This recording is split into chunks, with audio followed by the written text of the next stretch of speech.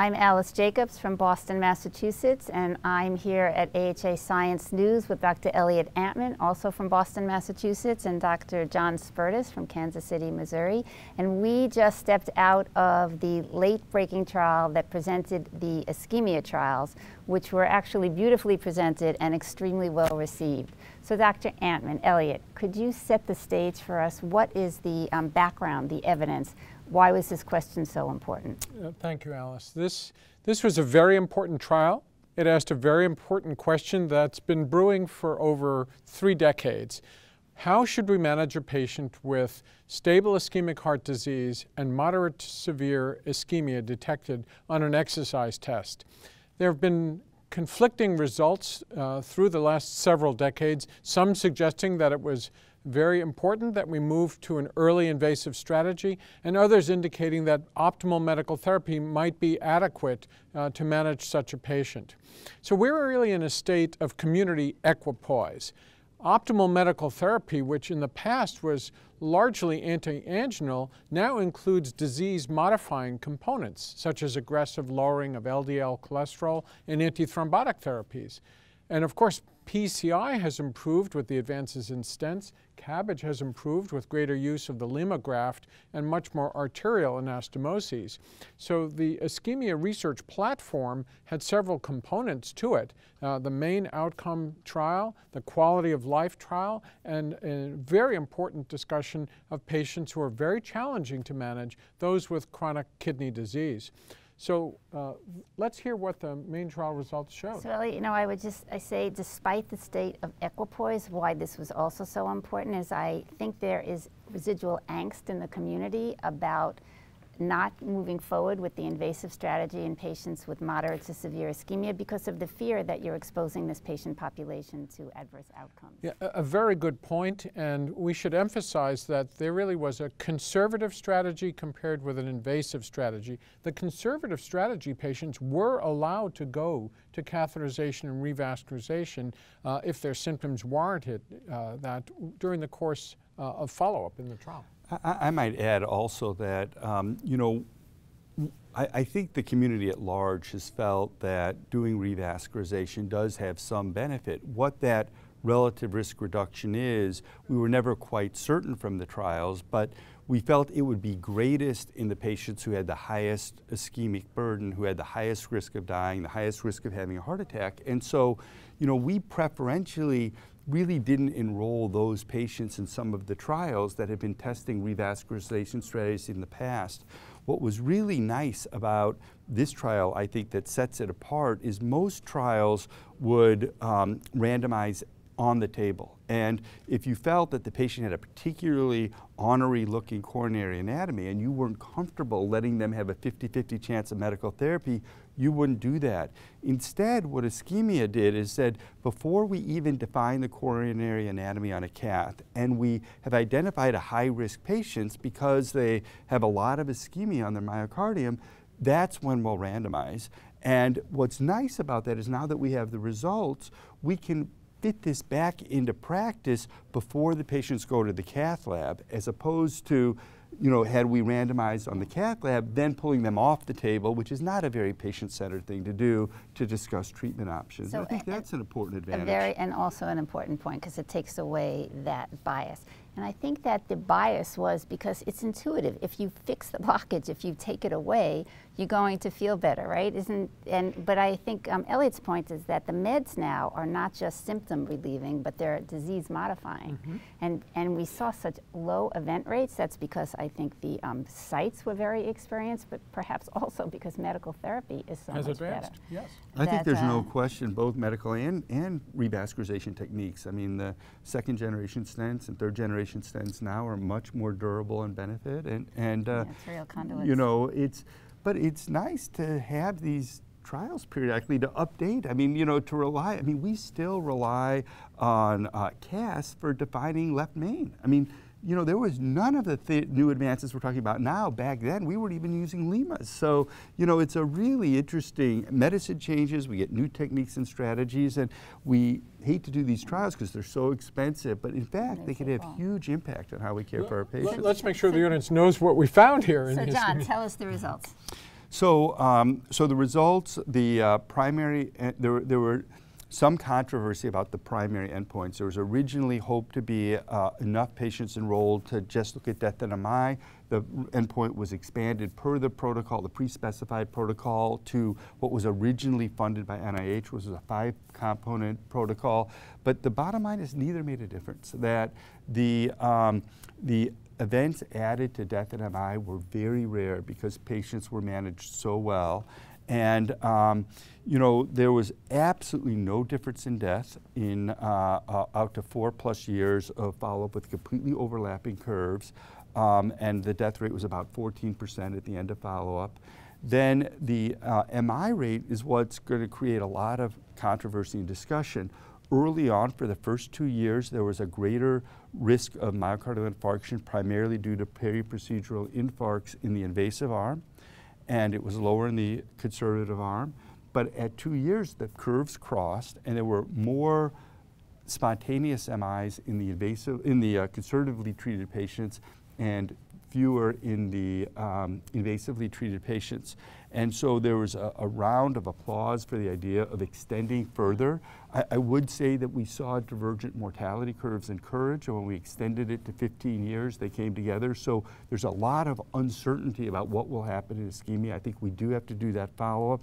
But the real story out for the first 4 years, in my mind, seems to be that there really is no difference in clinical events between the groups, but there's a marked benefit in terms of patient symptoms, function, and quality of life. And that was a key secondary outcome of the trial. It was planned from the get-go. In each clinic visit, we did a brief quality of life assessment that really focused on the burden of angina, its impact on patients' physical limitation and quality of life, and we summarized that with the Seattle Angina Questionnaire Summary Score. And really what we found, and we did an analysis that, given this data, how confident are we that there's a benefit with an invasive strategy, and we were 100% confident. I mean, the curves were nowhere near equipoise.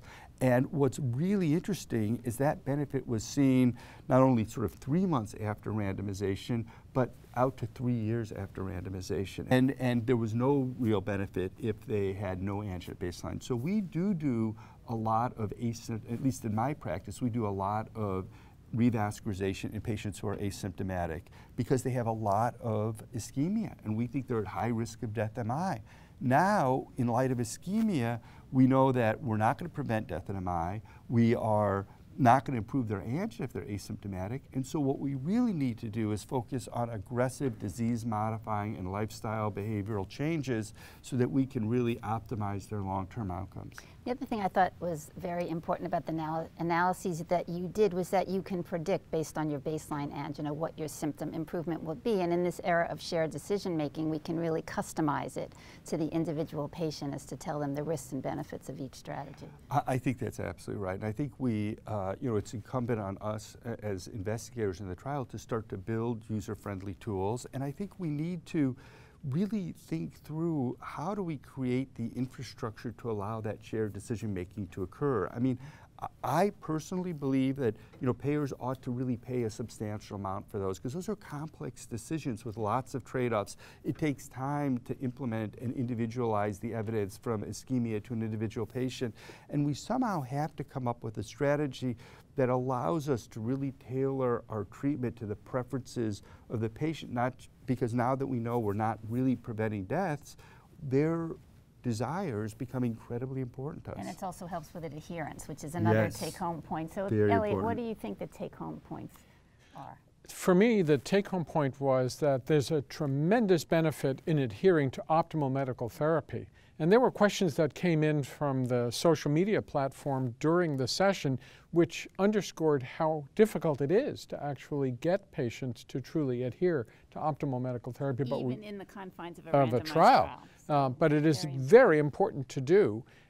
And we need to understand that the hard endpoints that you enumerated are not really going to be changed by an early invasive strategy. I was very impressed with the relief of angina, and I was impressed with the fact that the more angina a patient had, the better they did with the early invasive strategy. So I am looking forward to receiving one of those tools to facilitate that shared decision-making discussion because it's so vitally important. I agree. And I think that it's incumbent upon us to figure out how to increase compliance in the medical community. You know, working in a safety net hospital where patients are homeless, speak multiple languages, it's really, really challenging. The Heart Association actually has this guideline transformation optimization initiative. They're working in social determinants of health so that we can really get the benefits out of these life-saving guideline recommended therapies to all our patients and, you know, in all communities. I think we owe a tremendous debt of gratitude and congratulations to Dr. Hochman and Dr. Marin, the co-PIs, and Dr. Spertus for the quality of life presentations. The CKD patients we didn't talk about yet. Perhaps you could give us a... Sripal Bangalore was so there's no question that Judy and David were sort of remarkable. I mean, this was a decade marriage that they had trying to pull this thing through, and it was beautifully designed, beautifully implemented, and meticulously managed. Absolutely. So kudos to all of them. And Sripal Bangalore had the same passion for trying to fill the complete void in knowledge and evidence in patients with end-stage kidney disease or severe CKD. And so he randomized patients, 777 of them, to an invasive or conservative strategy. There was no pre-procedural CCTA, of course, and so some of the patients ended up without, you know, disease, but a lot had a high burden of disease. And you know, there was a very high mortality rate, 36% at 3 years, and you know, we found no evidence of a benefit from an invasive strategy on death or MI. There was surprisingly a non-peri-procedural related increase in strokes over time and in dialysis rates over time. It's very statistically significant and not yet sort of understood. And in both trials, I should say, they did a fabulous job of minimizing crossover, really separating the arms, which worked very well, and Sripal did the same. There was a lower rate of revascularization in the CKD arm, but you know, there was no benefit of invasive strategy in clinical events. And in contrast to the very large quality of life benefit we saw in the main trial from an invasive approach, we did not see that in the CKD population. Probably because they are sick, right? They're going to dialysis, they're not that active. You know? Yeah, I think that's a very good point. I think that you know, there was a hint in the more symptomatic patients of a transient benefit, but I think none of us were impressed with the magnitude of that benefit, and that could have been placebo effect. You know, we really don't know how to measure it. We don't even know if the optimal medical strategy is better than nothing, because those weren't in there. Everybody had optimal medical therapy. So this is a very tough and vexing problem, but I do feel that we don't need to, you know, be screening them for burdens of ischemia if they're asymptomatic and rushing them if we find them to an invasive strategy, which we don't do as much anyway in our practice given the peri-procedural risks, but this gives us reassurance that we're not denying them a life-saving procedure. So Alice, maybe we could close with the fact that both of us have dealt with guidelines through the years.